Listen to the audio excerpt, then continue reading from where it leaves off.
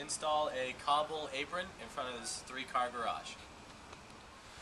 So as you can see, we're in the middle of a pretty big driveway renovation. We're going to be putting in the cobble aprons in front of this 3-car garage. A couple of things that you want to remember before you go ahead and put your aprons in is if you ever have plans to do nightscaping or running irrigation or electrical lines, just want to make sure that you run some Schedule 40, so PVC piping. We already ran the wires through it, but just to make sure you don't have to pull your cobbles up and destroy those just to get a line through. It's a lot easier if you have the piping already set in place. This can go right under your base. And as you can see, we have cement footing that we've poured. We've actually rebarred this into the existing foundation.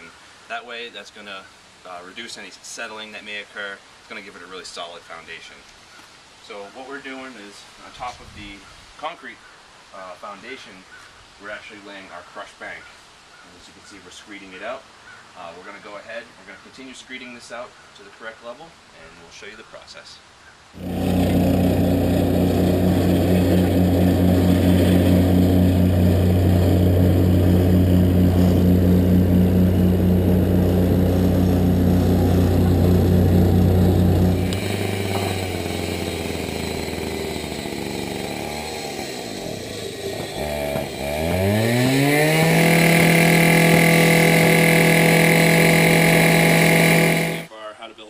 Series, and it'll walk you through that step by step. So once this was compacted, the first thing we wanted to do is figure out our cobbles up against the existing garage and how it works around the brick butting out here and the trim. A lot of the times you'll have a garage floor slab that comes out and meets the exterior. In this case it doesn't, and a normal jumbo cobble is too wide for us to fit in that gap, and some of the other options were too small. So we went ahead and cut these, which works to our advantage because now we get a nice clean connection between the concrete and the cobble. And we're going to do this first along each of the 3 bays of the garage, setting them in the stone dust, pounding them down as we go, and then we'll be set to run our pattern, which will be a running bond.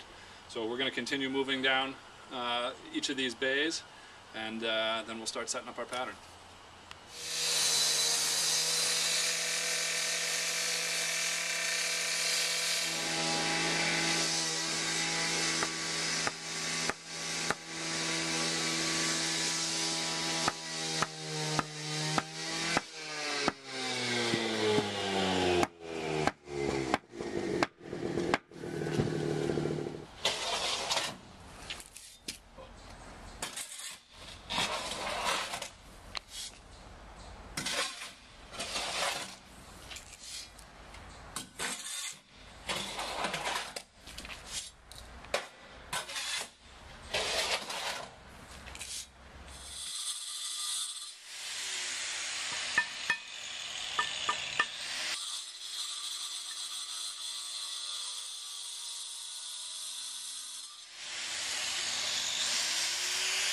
So as you can see, we're making some good progress with our cobble apron.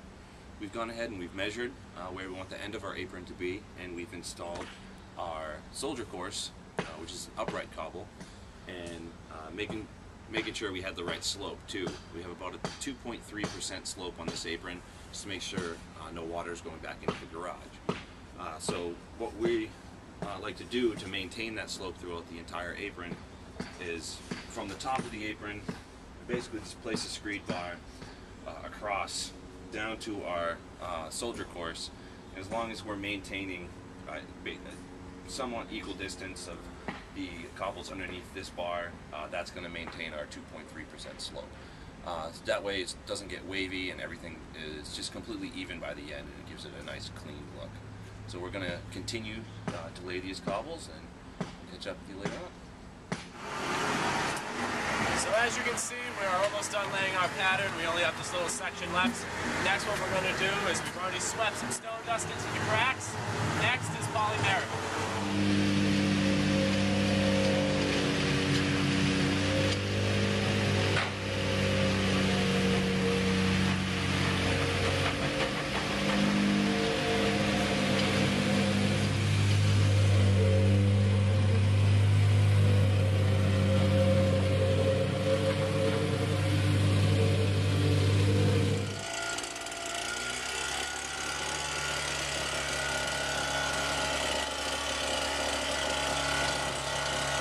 So as you saw, we swept the poly in, the polymeric sand in, and then we blew it off the tops of the cobbles. And then all you have to do after that is just water it in. Now, all we need to do is wait for the driveway to be paved, and then we're going to go back over the top of this with a finer grit polymeric so we can get the finished color in between on the joints. Then after that, we'll be all set. So I hope you enjoyed this week's video blog on how to install a cobble apron. If you have any comments or questions, feel free to leave it on our blog, or go to our YouTube page and check out our page. And for all of us here at the Garden Continuum, thanks for watching.